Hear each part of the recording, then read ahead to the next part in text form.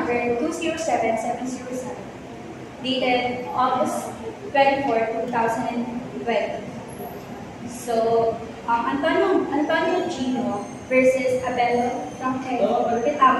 Gino, petitioner, versus Gabelo Abela Trangkailang and Trinidad, respondent. So, facts. On September 24, 2008, Ngo filed for the RTC Manila Branch 45 a complaint with regards to the recovery of possessions of parcel of land covered by PCT or transfer of certificate of title number 111439 against respondent. So, in his complaint, Ngo alleged that he is the lawful and absolute owner of the subject property. On the other hand, Gabelo et al., together with their answer with the special affirmative defenses and compulsory counterclaim that claim that Ngo has no personality to sue. Moreover, the court did not declare PPGR number 111739 that he is not the absolute owner of the subject property, but merely as a person who could purchase a land in the PRC. So, ruling of the Regional Trial Court. After the pre-trial, the RTC issued an order to tender directing to the dismissal of the case due to lack of cause of action. Wherefore purposes considered the answer with special affirmative defenses and compulsory for his failure to comply with the requirements. So, the complaint is hereby dismissed due to lack of cause of action for plaintiff failure to comply with the barangay law requirements. So, these are completely class cases. My case is GR number 21166, Wenceslao Abagatnan, petitioner versus spouses Gravito, respondent, Fox. Wenceslao Abagatnan owns on that by virtue of absolute say since 1967 at Barangay Cogon, Roa City. On August 1, 1967, and then on 1990, respondent decided to ask permission to the owner, Wenceslao, to build residential house at the said property. Since they are relatives, Wenceslao allowed them to build a residential house in condition that they going to surrender it when it demands. So on 2016, Abagatnan decided to sell a portion of his land, and they offered it to the respondent but declined. So the petitioner filed a case at MPC for unlawful detainer and damages at the MPC. So according to the petitioner, barangay conciliation proceedings is not required since the respondent is not a resident of the said barangay or the said municipality. According to the respondent, barangay conciliation is needed. That is the mandatory requirements in filing a case in court.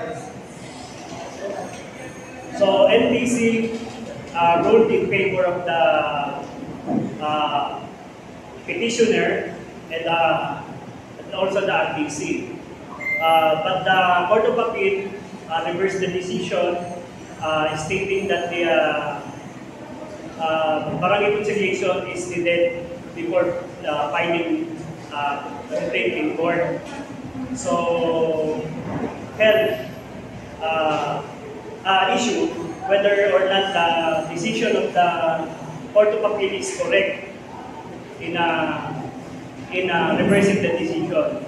According to the rule of the Supreme Court, no, because the respondent is not actually residing at the said barangay, and the said municipality. So there's no need for the barangay conciliation. The case can be filed in court. Good evening, everyone. My name is Elaine Grace. My case stages for today is about tenant versus spouses Clarence. August 7, 2017, GR number 211966. Facts. Wenceslao Abagatnan and his late wife acquired a parcel of land at Barangay Roa City of deed of absolute sale executed on August 1, 1967. In 1993, the respondent allegedly approached Wenceslao and has afforded permission of construct a residential house from a lot. Wenceslao and asked for a permission to construct a residential house. Wenceslao allowed them to do so provided that the respondent will vacate the subject property should remain the said use. In September 2006, petitioners decided to shut the lot, including the subject property, which was being occupied by the respondents. Petitioner then said respondents demand to vacate the subject property, but was ignored. Thus, petitioners filed a complaint for unlawful damages against respondents in the FPCC. So, issue whether or not barangay conciliation submit a condition to the filing complaint held. Yes, the local government forced the parties to undergo a conciliation process before the local chairman of the PAPAT as a precondition to the filing of a complaint in court. Good evening, everyone. My case is Pelaez versus the Auditor General, GR number L23825, December 24, 1965. The President of the Philippines issued Executive Order numbers 93, 121 to 124, and 126 to 129, creating 33 municipalities during the date of September 4 to October 29, 1965, pursuant to Section 68 of the Revised Administrative Code. On November 11, 1964, the petitioner Emmanuel Pelaez, as Vice President of the Philippines and as taxpayers, instituted a special civil action from a right prohibition and a preliminary injunction against the Auditor General to restrain him, and as well as his representative and agents, from passing in audit any expenditure of public funds in the said implementation of the executive orders and or any disbursement by said municipalities.